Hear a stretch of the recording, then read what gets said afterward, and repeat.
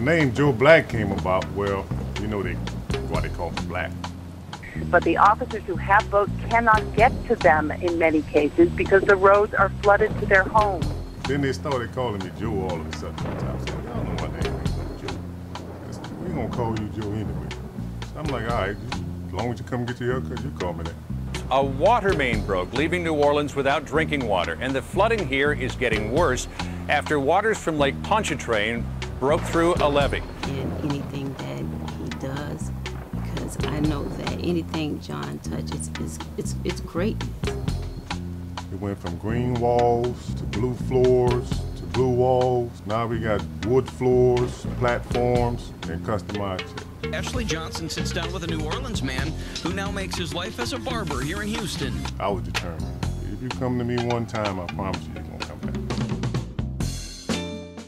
I am so dedicated to Barber, and barbering is so important in the world. John Black stayed true to his dream of owning his own barbershop. He knows firsthand about perseverance and having faith. Anybody, that's no team like Team Joe Black. No team like Team Joe Black. You can have the best hair cutter in the world. You're not one of the best barbers in Joe Black barbers. Black Shop has been a staple here in the 3rd Ward for 8 years. He says while New Orleans will always be home, he plans on keeping his roots right here in Houston. All right, Mr. John, tell us who you are and what you do. I'm John Brown, known as Joe Black, and I'm a barber here at Joe Black Barbershop. See, John, take one. Barber game started when I was in high school. I actually started cutting hair when I was in the project. I started cutting all my friends' hair in the projects, and they started loving me. So they kind of gave me a name. The name Joe Black came about, well, you know why they call me Black. But then they started calling me Joe all of a sudden. I was like, y'all know my name ain't no Joe. We're gonna call you Joe anyway. They just put it together, Joe Black. So I'm like, okay, cool. So that became my nickname, Joe Black. See, Tierney, take one. I'm Tierney Brown, and I do manicure and pedicures inside of Joe Black Barbershop. He took me to the projects, and actually I didn't even know that he was from the projects. So when we went that way, I was like, where are we going? And he said, well, this is where I've been born and raised. This is where my mom lived and everybody. So he introduced me to the family, and he's been there, and when we were in school as well. So he worked in the project, and he went to school, and then he'll leave from cutting at the school and back into the project. I actually went to a barbershop on Canal Street, and I started there about a week, and I had a lot of my clients that came from the project. And when they came in, the barbershop was kind of a calm environment, but my clients coming from the project was a little rowdy. So I wound up staying there for about a week. The owner put me out and said, no, I can't deal with your clients. Back to the project I went. But in the project, I actually set my mother's living room up like a barbershop. I had the barber chair, the mirror, the lights, the music, the AC when it's hot. So everybody was comfortable and come get their haircut in the project because they felt like they was in a barbershop. And I, again, appreciate my mom so much for giving up her living room space for me for that. Let's fast forward. Okay. Katrina hits, tragedy. Tell us about the experience. Tell us from an emotional standpoint where you and John's minds were at that time. There's one story that there's an officer up on this bridge, and his mother is stranded in one of the homes that we can see from here.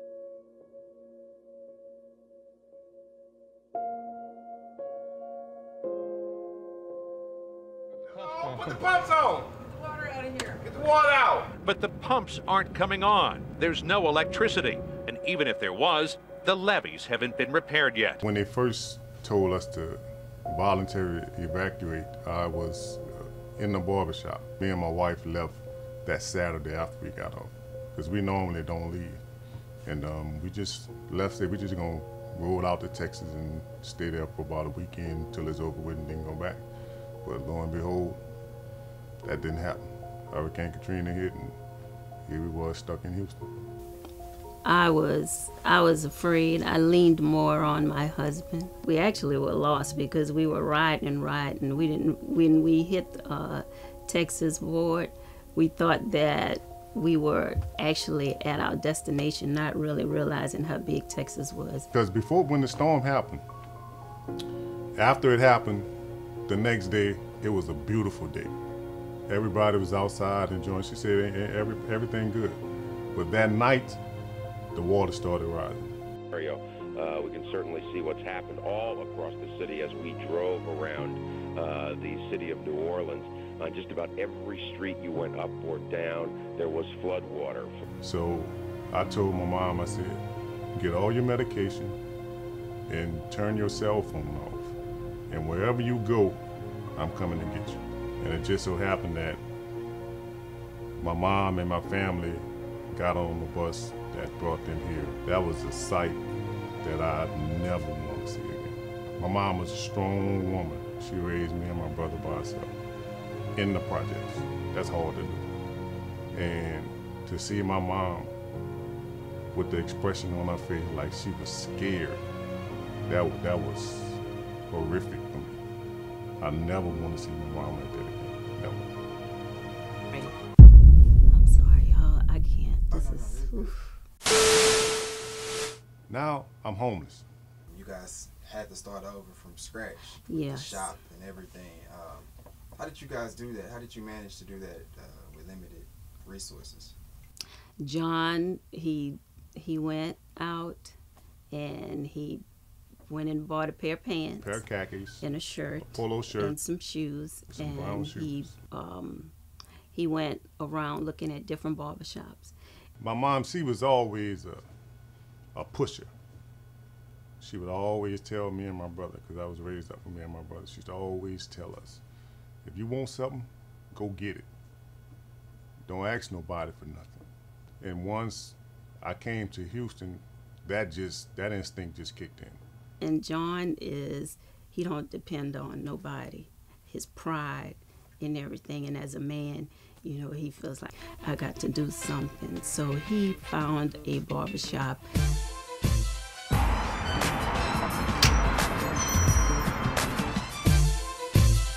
Oh man, this was a journey from the ground.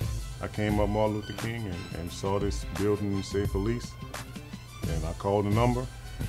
The guy said that he'll meet me here at 3 o'clock. I think it was like noon when I called him, and he met me at 3 o'clock.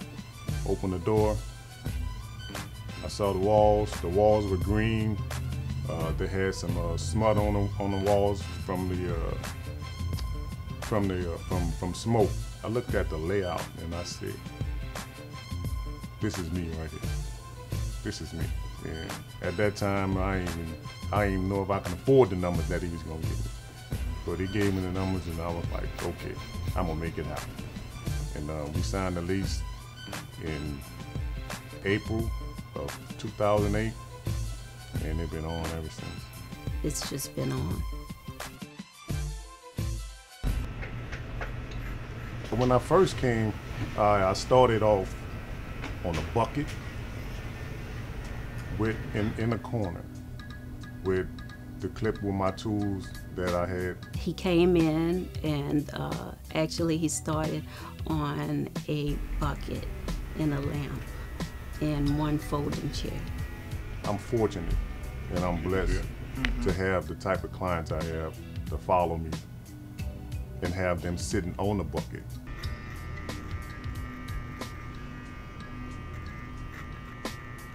My mother-in-law brought my first chair. So, I came here with like $2,000 in my bank account. And I worked every day to make sure I put everything back into the shop. You know, he's passionate about his craft. He eats, sleep, and breathes this. To be able to get a manicure and pedicure, to sit and customize Joe Black barbershop chairs. There was a vision, and it's still not done yet. So everything I've done, it was a vision for me to say, I can improve this. And that's how I am with my clients, that's how I am with my craft. I always see that I can make an improvement. My team is my family. So I want to make sure that when I hire somebody, everybody's in here, they're making money. They're making enough money to feed their family. I get my blessings from blessing other people and seeing growth in other people. You know, so my team is my family, and I'll do anything to see them grow. John is very driven. John, he has tough love. He motivates me. He pushes me. Sometimes he pushes me to the degree where I feel like I'm about to go crazy, but I know that it's tough love, and I know he wants the best for everybody. See, Titus, take one. I've always been drawn to art, so I feel like barbering somewhat is an art form of craft. Well, I just have to know him. I know his intentions behind everything, and he just wants the best for everybody. I'm learning the business aspects of everything, how to treat people as far as customer service, how quality takes you far in life, things like that. I pride myself in respecting customers and always greeting customers every time they walk in my door, and even when they're leaving out. Okay, have a great day. Once they get that, and once they get out this chair, getting this Joe Black, I have them walking bow-legged out there. They change their walk.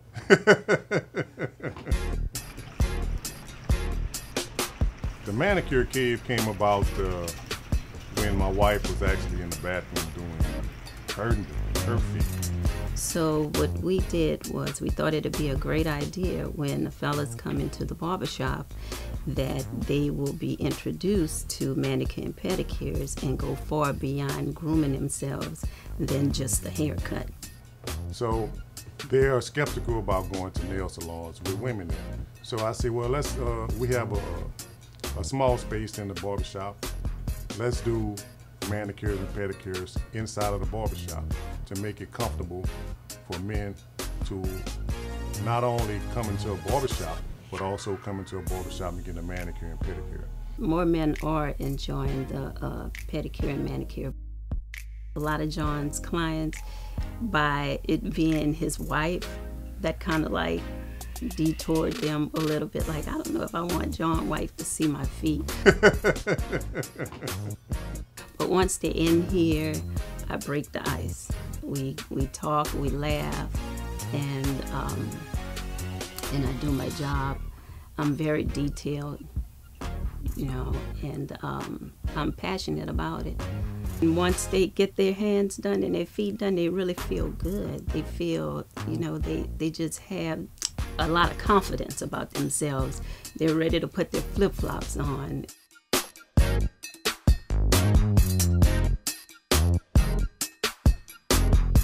The change don't stop because God not through with me yet. And like I said before, Houston showed our family so much love and acceptance to I had to find a way to give back to Houston. And I said, let's start with the kids, because the kids are our future. And I started out with giving 50 backpacks. And we put the school supplies in it, and that's all we did was 50 backpacks. But the reaction from the parents and the kids, the expression on the kids' face, it was like, I can't stop doing this. I started doing 200 backpacks now, so we're still doing 200 backpacks filled with school supplies. So we added on the spacewalks. We do spacewalk, we do the food, we do drinks, we also do the music now. So we have a dance contest for the kids, and it is amazing just to see the kids enjoying themselves without a worry, you know. So and to help them start off the first day of school or the first week of school without worrying about school supplies, it's amazing. Now we're offering the Joe Black 360 wave brushes. We're building this brand with this the Joe Black movement. So it's not just a haircut. You can go anywhere and get a haircut, but you can't go nowhere and get a Joe Black. Come and get a chop, that Joe Black barber shop. Joe Black. We do the fades, yeah.